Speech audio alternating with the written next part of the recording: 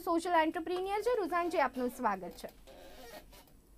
રુઝાનજી, પહેલા બિહાર અને હવે યુપીમાં કહી શકાય કે એ જે શેલ્ટર હોમ હતું, એ જે નારી સંરક્ષણ ગૃહ હતું, એનું રજિસ્ટ્રેશન ઘણા સમયથી રદ કરી દેવામાં આવ્યું હતું, લાયસન્સ રદ કરી દેવામાં આવ્યું હતું, પરંતુ તેમ છતાં પણ આ ચાલી રહ્યું હતું। એક બાળકી પહોંચી પોલીસ સ્ટેશન અને આખો ઘટસ્ફોટ થયો।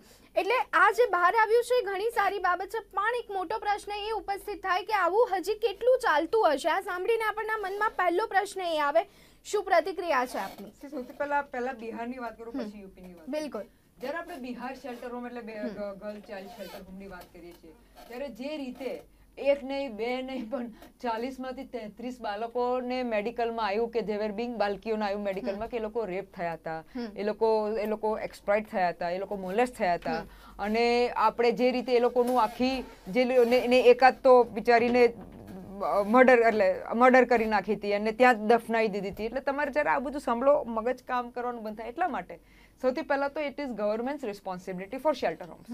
જેને કે શેલ્ટર હોમના હવે તો પેલા ટેન્ડર તો ના કહેવાય, પણ ડોક્યુમેન્ટ્સ આવે છે વુમેન એન્ડ ચાઇલ્ડ મિનિસ્ટ્રીની સાઇટ પર, અને એ ડિસ્ટ્રિક્ટ હરેક સ્ટેટના ડિસ્ટ્રિક્ટની અંદર આવે કે ભાઈ ડિસ્ટ્રિક્ટ કલેક્ટરને એ લોકોએ they have to C two it કે વ્યવસ્થિત શેલ્ટર હોમો અપાય। અને કારણ કે આ શેલ્ટર હોમમાં બધા પૈસા સ્ટેટ ગવર્મેન્ટ ને સેન્ટ્રલ ગવર્મેન્ટથી આવે છે, લેટ અસ બી ક્લિયર। એટલે કોઈની પર એહસાન નથી કરી રહ્યું કે ભાઈ અમે શેલ્ટર હોમ ચલાવી રહ્યા છે। હવે જ્યારે આ સ્ટેટને એ ગવર્મેન્ટના પૈસા આવે છે ત્યારે ઇનફ પૈસા આવે છે, કારણ કે મેં આખું એનું સ્ટડી કર્યો છે પ્રોજેક્ટ, એટલે ઇનફ પૈસા આવે છે કે જેમાં એ લોકો વ્યવસ્થિત ફેસિલિટીઝ દીકરીઓને આ બહેનોને જે બી હોય આપી શકે। પણ અનફોર્ચ્યુનેટલી શું થાય છે કે આનો આખો બિઝનેસ બની ગયો છે।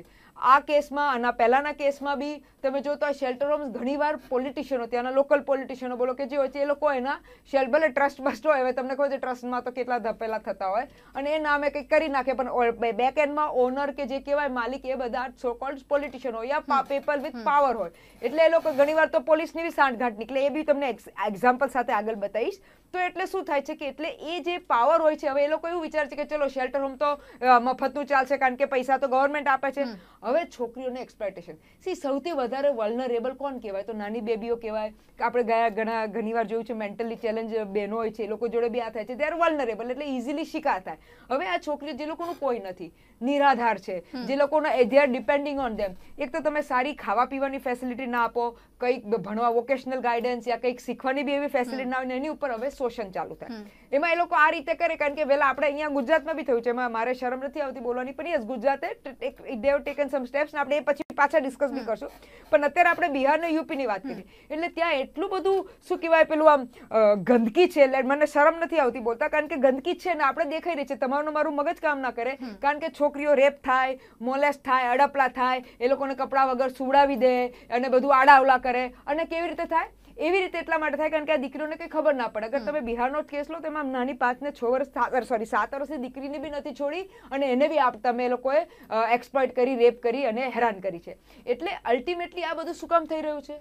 શું કામ થઈ રહ્યું છે આપણે એ વિશે વિચારીએ, અને એ બી ગવર્મેન્ટ। આપણે ઘણીવાર આને કોસીએ છીએ, પેલાને કોસીએ છીએ, મેન્ટાલિટી કોસીએ છીએ, હ્યુમન મેન્ટાલિટી, સોસાયટી, આપણે બધી જ આ વાતો કરીએ છીએ। હું પોતે આની વાતો કરું છું કે ભાઈ આપણે આપણું માઇન્ડસેટ બદલવું જોઈએ, પણ જ્યારે માઇન્ડસેટ નથી બદલાતા ત્યારે કંઈક તો ગવર્મેન્ટે તો, અને જ્યારે ગવર્મેન્ટના નાકના તલિયાની અંડર જ થાય, એટલે આ તો બહુ જ ગંદી વાત છે। બિહારના કેસમાં તો બી જ્યારે એ લોકોએ કંઈક કંપનીને ઓડિટ કરવા આપ્યું, એટલે ફોર્ચ્યુનેટલી ઓડિટમાં કંપનીને ખબર પડી કે કંઈક ખોટું થઈ રહ્યું છે, કારણ કે દીકરીઓ સેમી રહેતી હતી, ગભરાતી હતી, રડતી હતી, બરોબર, પણ એ લોકોને ખબર ના પડી કે શું છે, પછી આ બધું નીકળ્યું। હવે આપણે યુપીની, હવે તમારો પોઈન્ટ આવ્યો યુપીનો। યુપીના કેસમાં બી હું એવું નથી કહેતી કે શું કહેવાય, આઈ મીન બધાને અહીંયા ખબર છે કે this is not single case, બીજા અગર વધારે શોધવા જઈશું તો બીજા 10 કેસ નીકળશે। હવે અત્યારે ત્યાં શું માહોલ હશે એ બી તમને કહી દઉં કે આ બધા શેલ્ટર હોમ વાળા વિચારતા હશે કે અભી ચૂપ બેઠો, નહીં અભી સબ ગરમ હે, ગરમી હે, જેમ આપણે અત્યારે પાર્કિંગ ને એના માટે નહીં, અભી ગરમી હે, ચૂપ બેઠો, 10-15 दिन में सब सेटल हो जाएगा, એવું ત્યાં બી આ જ વિચારે છે કે ભાઈ અભી ગરમી હે, ચૂપ બેસો, એટલે બધા પોતાનું વ્યવસ્થિત કરી દેતા હશે। અગર આ શેલ્ટર હોમની વાતો કરીએ અને પેલા શેલ્ટર હોમની વાતો કરીએ તો અંદર કંઈક ટનલો બી હતી ખુફિયા, અને 4 વાગ્યા પછી બધી ગાડીઓ બી આવતી હતી, લાલ બટ્ટી વાળી ને સફેદ બ્લુ બટ્ટી વાળી ને જાત વાળી. એટલે ધીસ ઇટસેલ્ફ શોઝ કે આટલું બધું જ્યારે, કારણ કે જ્યારે તમે આટલા પ્રમાણે કરો 33 બહેનો, યા આઈ થિંક આ કેસમાં 18 કે 24 બહેનો છે, બહેનો એટલે દીકરીઓ, સોરી, એટલે એ કંઈક આ નાનું કામ નથી. એટલે આટલા મોટે પાયે થતું હોય ને તમે કહો કે as a government yeah administration તો તમને ખબર નથી. મારે તો પૂછ્યું હતું કે તારા કોર્પોરેટર, તારા બીજા પોલિટિશિયનો, એમએલએ, એમપી, આ બધા કરે છે શું? ધેટ મીન્સ આઈધર, સી એમાં બે ચીજ છે, આઈધર એ લોકોની સાંઠગાંઠ છે, મારે એમાં બોલવાની શરમ ના આવી જોઈએ, કારણ કે અગર તમારી સાંઠગાંઠ નથી તો તમે અગર એમએલએ, એમપી, કોર્પોરેટર જે બી બનો છો, જે બી આપણું આખું માળખું છે, એ માળખાનો મિનિંગ જ શું છે કે ભાઈ તમારા એરિયાના માણસોનું તમારે ધ્યાન રાખવાનું છે, એ લોકોને ગવર્મેન્ટ સ્કીમ મળે યા ગવર્મેન્ટના લાભ મળે એ બધું તમારે જોવાનું છે. તો આ તો તમે ઉલટું એ લોકોનું એક્સપ્લોટેશન થાય છે એ જોઈ રહ્યા છો, અને એમાં either you are a party two it yeah either you are a પેલું શું કહે મુખ બંધ કરીને બેસી રહ્યા છો. પણ તમે તમારી પ્રજા, જેને તમને ચૂંટ્યા છે, જેને તમારામાં ભરોસો રાખ્યો છે, એને તો તમે મદદ નથી કરી રહ્યા. તમે તો બીજા ખાલી 4-5 તમારા મલતિયા હોય કે જે તમને પૈસા આપતા હોય, પાવર પ્લે, મસલ પાવર, જે બધું કહીએ તમે એને હેન્ડલ કરતો. એટલે અલ્ટિમેટલી ફાઇનલી આપણે, એટલે મને દુઃખ શું થાય છે કે આપણે કોઈ બી ગવર્મેન્ટની વાત, મને બહુ દુઃખ છે, આઈ એમ શ્યોર બધાને દુઃખ હશે કે આપણે કહીએ આ ગવર્મેન્ટ સારી, આ ખરાબ હતી, ફેંકો, બહુ ચોર, નિકમ્મી, લુચ્ચી, આપણે બીજી ગવર્મેન્ટ લાવીએ. હવે જ્યારે બીજી ગવર્મેન્ટ આવે છે, જ્યારે આપણે બીજી ગવર્મેન્ટમાં ભરોસો રાખીએ છીએ, ત્યારે એ બી એ જ નાટક થાય છે. હવે હું 1 મિનિટ બીજી વાત, તમે કહેશો કે ભાઈ આપણે ગવર્મેન્ટોને કહીએ છીએ, સી ટોપ પર 2-5 લોકો સારા હોય, પણ ડાઉન ધ લેવલ, કારણ કે અલ્ટિમેટલી તમે જ્યારે આટલો મોટો સ્ટેટ ચલાવતા હો, આટલી મોટી કન્ટ્રી ચલાવતા હો, તો ઇટ ઇઝ વેરી નેચરલ કે તમારે ડાઉન ધ લેવલ બી ધ્યાન રાખવું પડે, અને તમારાથી ના રખાય. હું લોકોને કહું છું, જાણે કે મારી કંપની છે, અગર હું મારી કંપનીમાં મારા માણસો શું કરે છે, અગર મને એની જાણકારી ના હોય તો મારે રાજીનામું આપી દઉં. મારો ફંડા બહુ જ ક્લિયર છે. કેમ? કારણ કે મારી યોગ્યતા નથી કે હું મારી કંપની ચલાવી શકું છું. Simple as that.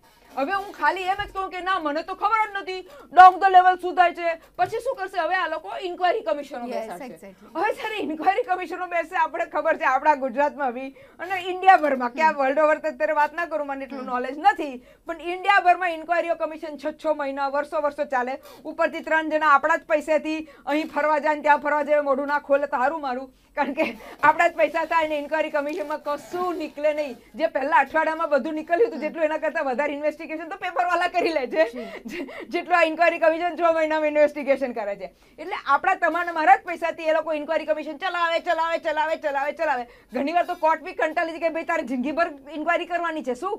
એટલે what I M trying to tell you, એટલે અલ્ટિમેટલી આ બધું જ્યાં સુધી સીધું ના થાય ત્યાં સુધી આપણે આવા શોષણો તમેનું આવા ડિબેટ કરતા રહીશું. પણ હવે ઇમ્પોર્ટન્ટ છે, હવે મેં તો આટલી વાત કરી લીધી, પણ નેક્સ્ટ પોઈન્ટ ઇમ્પોર્ટન્ટ શું છે કે એઝ અ જાગૃત સિટીઝન, રાઈટ?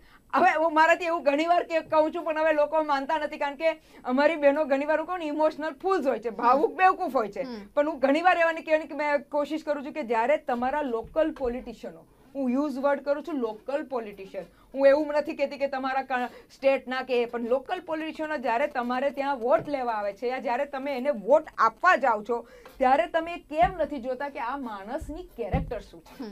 અગર વિથ ડ્યુ રિસ્પેક્ટ, મારે એવું નથી કહ્યું કે જેની સામે પોલીસ કમ્પ્લેન એ બધા ચોર, હું એવું નથી કહેવા માંગતી, પણ હું એ તો જરૂર કહીશ કે there is no smoke without fire. મને એનું ગુજરાતી નથી આવડતું. There is no smoke without fire એટલે અગર કોઈની સામે, હા ઓકે, તમારે થોડું પેલા આડું કંઈક કેસો થાય છે તો વાંધો નહીં, પણ જ્યારે લેડીઝ રિલેટેડ કેસો થાય છે ત્યારે તો તમારે બુદ્ધિ ચાલવી જોઈએ ને કે બાપા આ માણસનું કઈ રીતનું કેરેક્ટર છે,